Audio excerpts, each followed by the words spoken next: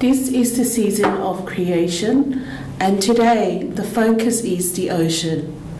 My place of origin is often referred to as the people of Oceania or the Moana.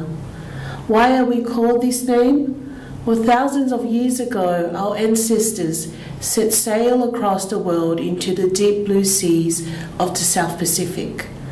The fluidity and the powerful forces of the ocean is where our ancestors came to their first encounter with Moana. I've often wondered what those encounters looked like. They came face to face with the powerful forces of the deep sea, and some of them lost their lives, while others survived and reached the final destination where they finally call home. The journey of our ancestors through the South Seas symbolizes bravery and an encounter with nature, which created a bonding between humanity and nature. That bonding is a relationship we call the tauhi, or in other words, reciprocity. The concept of tauhi is how one describes their relationship to their family. As you can see, we do not treat the land, animals, and the ocean as a separate being, but rather family, because we believe within the interconnectedness of all God's creation. That interconnectedness looks like all God's creation is connected like family. One must always look out for the other with respect and care. A reciprocal relationship meant the people of Oceania saw the Moana, or the ocean, not only as a powerful force of nature, but as a life-giving element of nature, because their main food supplies derives from the fishes and many other creatures who live in the ocean. There is also the sacredness of the sea, because the sharks, whales, turtles, and other fishes were gods to our ancestors. So the ocean was not just for the use of human beings, but it had its own sacredness, because it was perceived as a place that the ancient gods called home. So therefore, it was a place of worship. So as you can see, we, the people of Oceania, have upheld that reciprocal relationship between ourselves and the Moana. Moana is a powerful metaphor for the interconnectedness of life. Moana, as a dynamic metaphor, is derived and energized from an inherent welling up from within oneself and a yearning to be connected together with others. It emerges from a deep sense of humanity and a place within creation. Despite our exchange relationship and faithfulness to the Moana has positioned us as the frontline victims of rising waters today, and geographically our context has put us in a vulnerable position. Some Pacific scholars refer to those of us from Oceania as the canaries of climate change. One of our neighbours, the island of Tuvalu, is slowly sinking. They say within less than 50 years there will be no more Tuvalu. Most of its residents have migrated to New Zealand and other islands of the South Pacific.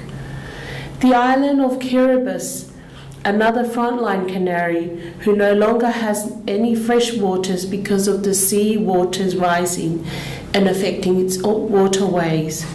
The words I often hear from my brothers and sisters from the South Pacific is, why are we paying for the sins of those big polluters when we have looked after nature and stayed faithful to the reciprocal relationship set by our ancestors? Why are we, the poorest countries, drowning when it's the big empires who created all these chaos of nationalism and globalization, etc.? These are only some of the remarks from the people of Tuvalu, Kiribati, and others. It echoes a lament of injustice that the most vulnerable and poor people are paying for the sins of the powerful nations. With the rising sea waters and people are losing their homes and having to migrate because of the natural destruction. In the same way, we hear Job lamenting about himself to God. There are 3 parts to his summation. He reminds God about all his blessings, the wealth, honor, and happiness. The second is a lament over the loss of everything, and the final part is the protest about his innocence. As we reach chapter 38, 1 to 18, God finally answers to Job. Our reading is taken from the Wisdom book, chapter 38, 1 to 18.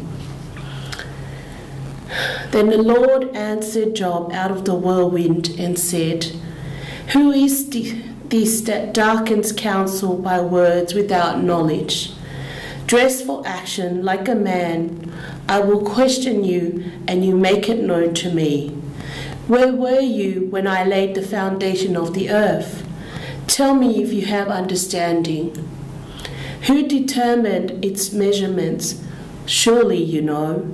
Or who stretched a line upon it? On what were its bases sunk? Or who laid its cornerstones? When the morning stars sang together, and all the sons of God shouted for joy, or who shut in the sea with doors when it burst out from the womb? When I made clouds its garment, and thick darkness its swaddling band, and prescribed limits for it, and set bars and doors, and said, Thus far shall you come, and no further, and here shall your proud waves be stayed.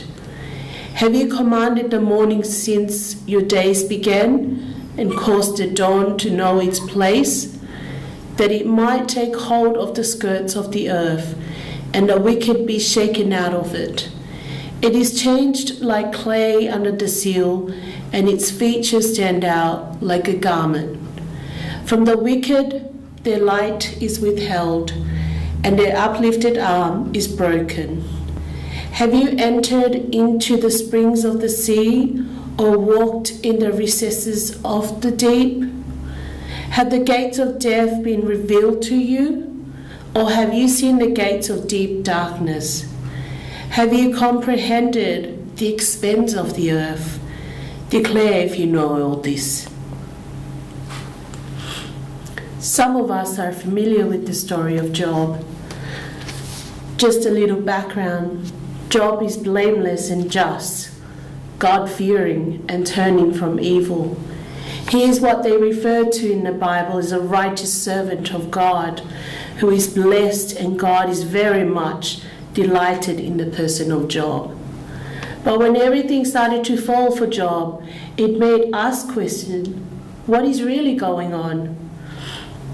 This develops one of the central themes of the book, undeserved evil. Job loses his wealth, his sons, daughters, and he is afflicted by sores. So he curses the day he was born, but he also questions God on the matter. Many scholars have argued that God's divine speech in chapter 38, he does not answer to Job's nagging. The answers do not address the concern, and that God states that Job's complaining and raging against God are unjustified and proceed from unlimited understanding. God says nothing about Job's suffering, nor does he address Job's problem about divine justice. They say this because in our reading, God speaks about creation. I think that God's divine speech does address the issue of undeserved evil, because God is pointing Job to a bigger vision, and that his own selfish, human self-centered self. God is listening, but he's saying to look beyond your own life summaries and protest, focusing on your own human condition and needs. Schiffer notes that the divine speeches, contrary to first impressions, do contain an answer to the questions and problems of Job. The answer has to do in part with the issue of humanity's place in the natural world. God's description of creation reveals to Job that the world does not exist for the sake of humanity, but rather that humanity plays only a part in creation. The world exists for the sake of its creator. To think that we are only part of the order is a big slap in the face to Job, who thought that because he has been such a righteous person who's played by the books, he is supposed to be the most rewarded. It becomes clear that God is reminding Job this whole universe was not created just for you human beings, but you and others of creation are part of my making. For those of us in the South Pacific, we are lamenting the loss of land, belongingness to our islands because of the rising of waters. But we are also resistant to our condition. For us, we somehow see the effects of climate change as a reflection of our coconut theology, which points to the order of God's creation. Javier writes that the full Christology can be seen in the coconut.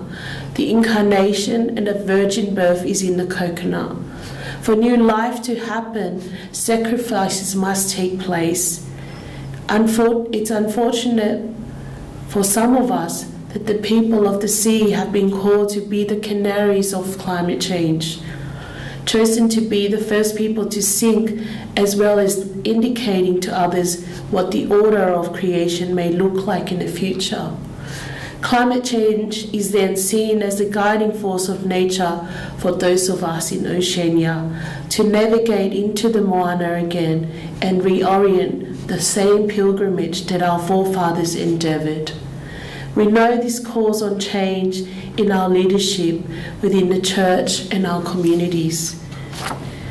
So God's answer to Job also reminds each and every single one of us to look beyond our own human selfishness and worries. We must look to creation and listen to its wisdom. They have orders, but they are not there to serve just the humans. They exist for something beyond ourselves. Amen.